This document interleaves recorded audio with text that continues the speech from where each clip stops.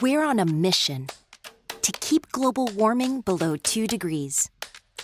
It might sound impossible, but we're already working on ways to help decarbonize industry, especially power. Electricity powers so many things we love and need, and it fuels economic growth. But creating electricity also creates carbon.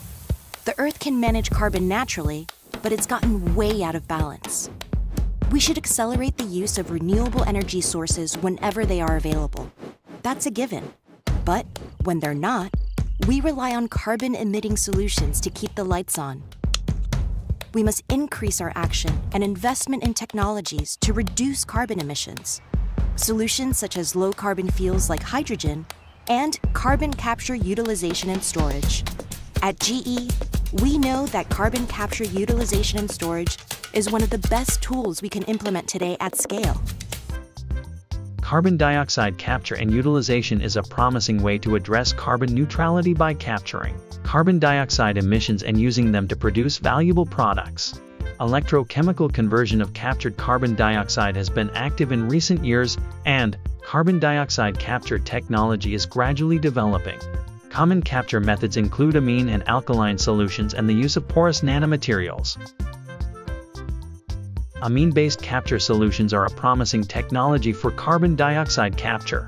Carbon dioxide reacts with primary and secondary amines to form a stable carbamate solution, which is fed into an electrolysis cell where some is heated to release carbon dioxide and some is reduced directly to other chemicals. Amine-based capture solutions have the advantage of fast absorption rate and carbon dioxide conversion selectivity and activity that can be controlled by the catalyst, but high-temperature energy is required to release carbon dioxide, and amine-based systems have the disadvantage of low efficiency. Aqueous alkaline capture solutions carbon dioxide, and then convert it to carbonate or bicarbonate. A bipolar membrane is used to enable electrolysis of the captured solution. Electrolysis of the carbonate capture solution can be performed to convert carbon dioxide into other products.